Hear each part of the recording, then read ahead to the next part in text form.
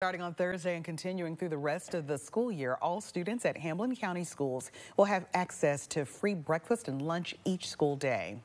Well, this is possible thanks to the Community Eligibility Provision Program through the U.S. Department of Agriculture due to an increase in direct certified students in the district.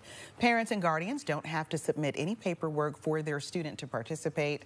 The program will give Hamblen County students access to one free breakfast and one free lunch meal. However, they can pay for additional items by paying separately. The program also will not erase current cafeteria charge balances, and those with a negative account balance have until the end of the school year to pay.